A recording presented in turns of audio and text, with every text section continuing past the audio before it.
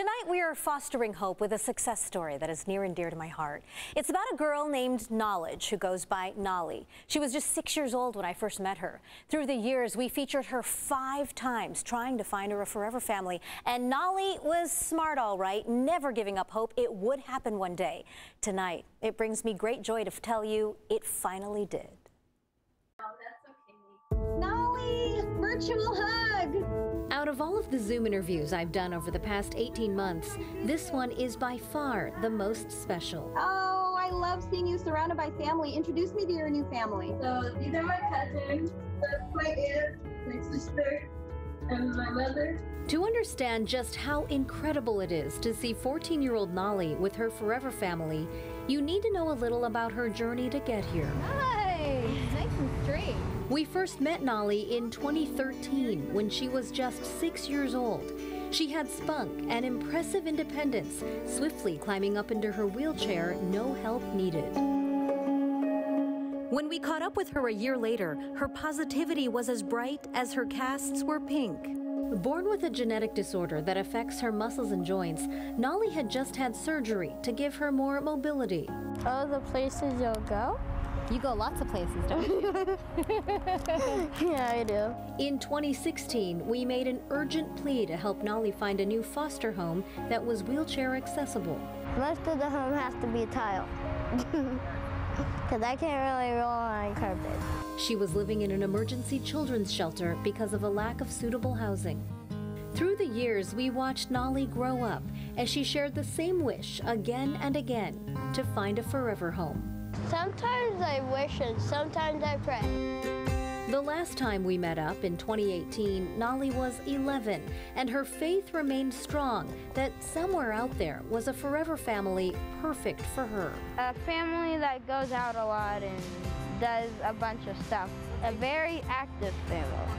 And that's exactly what Knolly has today. Here she is with her brother John, sister Jocelyn, and mom Kathy, the family she'd prayed for so many years. Is it just as amazing as you thought it would be? Yes. Worth the wait? It was definitely worth the wait because now I have a really big family. Kathy used to be Knolly's caregiver. Knolly has been an inspiration since day one, and she's taught me a lot of things. Nothing is impossible. Nothing is impossible, which for Kathy included taking the steps to make Knolly her daughter. She'd seen our stories and knew Knolly wanted a forever family more than anything else. She's special. We just grew a bond, and I wouldn't have it any other way. Knolly says she is so grateful to have Kathy as her mom. Her kindness and the way she cared for me when I first met her, and since then she's cared for me as an actual mother. Knolly gets emotional when she thinks about how long she waited for her dream to come true. She also thinks of all the other foster kids still waiting and encourages them to not lose hope.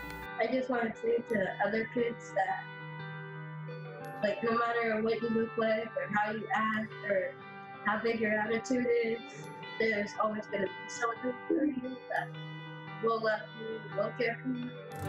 Nicole Espinosa was the protective services worker who helped Kathy and Knolly through the adoption process. She says Knolly's patience and positive spirit paid off.